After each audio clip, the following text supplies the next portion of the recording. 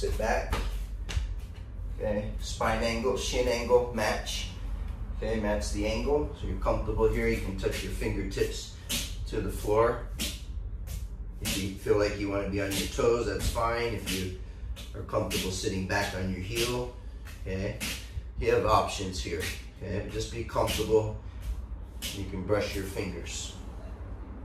Okay, so you're gonna come down to your squat.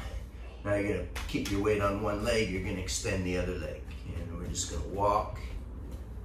Boom, get that flexion here. Your knee sits over that foot, your hip, okay, over that heel.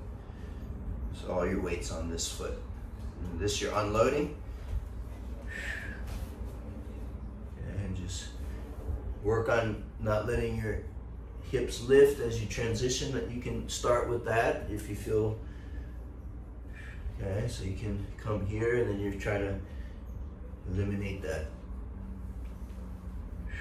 up and down, move side to side here.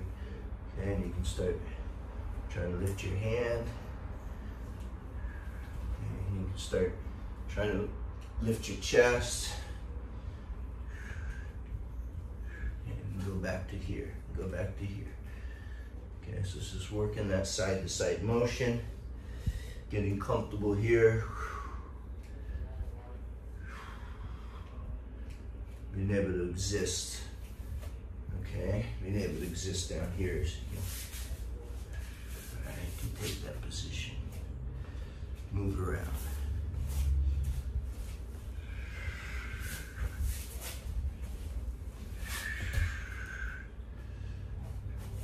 Okay, so that's a